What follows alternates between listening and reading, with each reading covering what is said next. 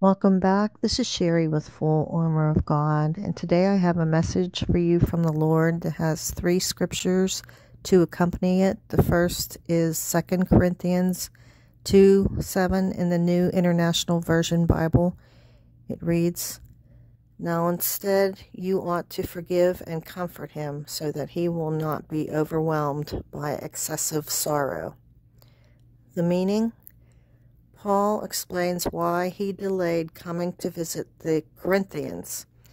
In great anguish, he had written a painful letter to tell them they must correct a man among them. This person may have challenged Paul's authority as an apostle of Jesus. The Corinthians disciplined the man, and he repented. Paul told them to forgive him. If they don't, the man may be overwhelmed by excessive sorrow. The goal is to build the man back up and welcome him into full participation in the family of faith. The second scripture is Proverbs chapter 11, verse 9 in the New International Version Bible. It reads, "With their mouths the godless destroy their neighbors, but through knowledge the righteous escape."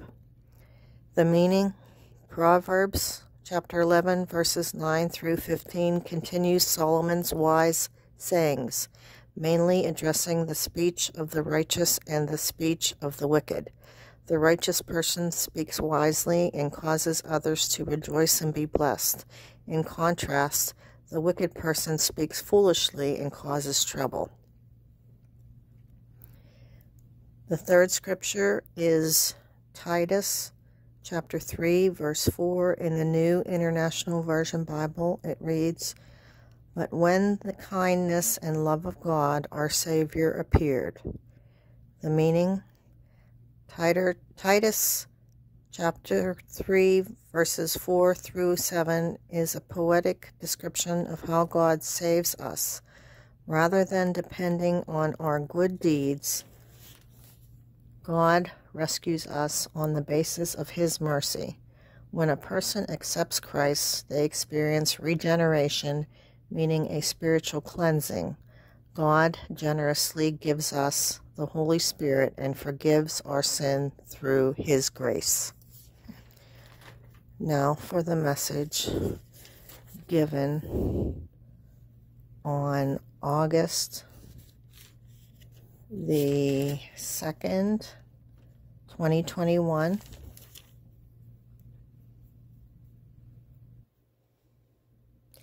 Find safety now, my dear one, for very soon there will be much chaos and calamity in the world. Much abounds behind closed doors to benefit the elite at the expense of the regular citizens of society. Once plans begin moving forward, there won't be time to relocate.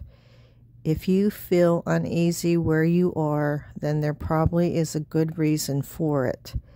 Get discernment from me, your Heavenly Father, as to whether or not you should leave and move elsewhere. This uneasiness is your instinctive ability to trust your gut. Intuition is present in all of my children, and if you have been feeling an uneasiness you can't quite put your finger on, then ask me and I will reveal to you what to do next. Many times you feel like telling someone who's hurt you you're sorry for what happened between the two of you, but up to this point, you have not mustered up the courage to let go of your pride.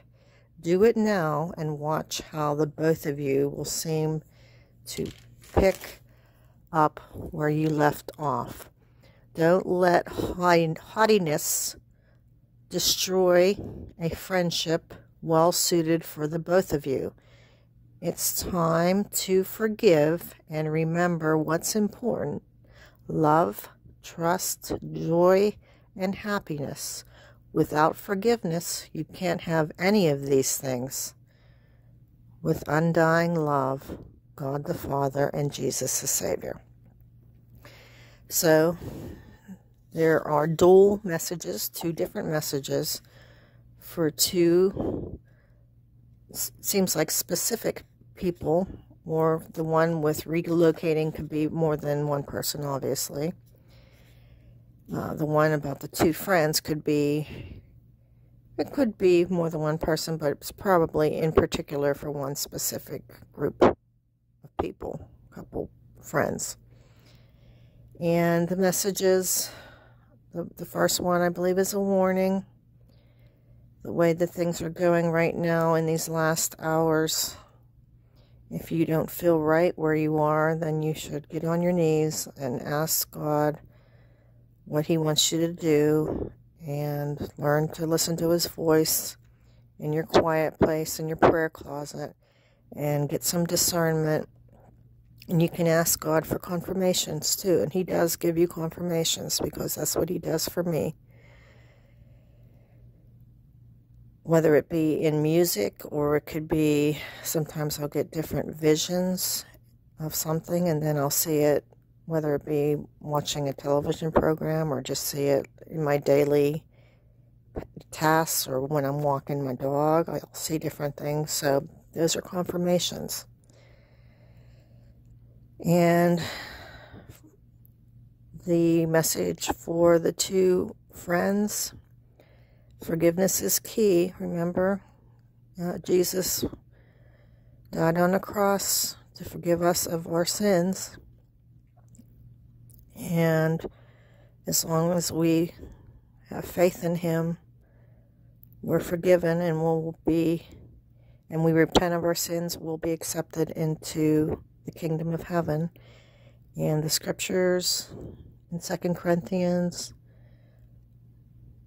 talks about forgiveness, and sometimes it's harder to do than what someone tells you, just forgive them, because you still remember what they did to you, but it releases that burden from you.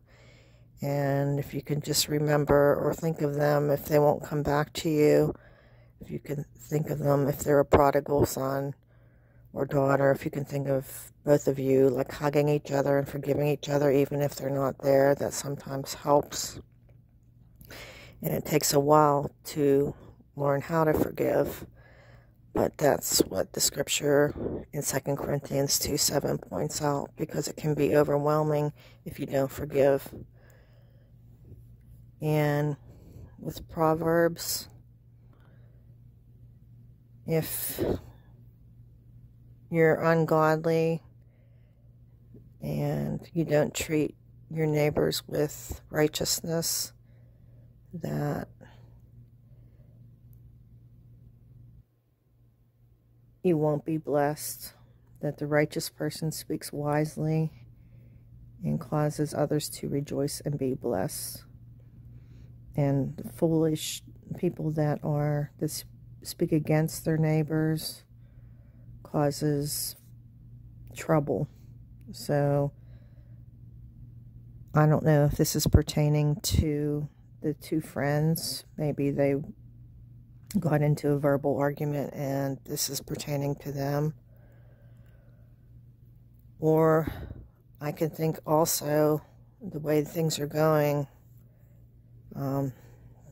I don't know what's going to happen with this pandemic, but if people are going to start, telling on people that are their neighbors and making up lies, I don't know if that's what that means. I hope not. I hope that isn't the case.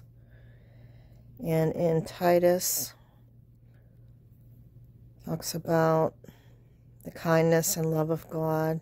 Our Savior appeared, how God saves us. Rather than depending on our good deeds, He saves us through His mercy, and that, I believe, lends itself back to that first message.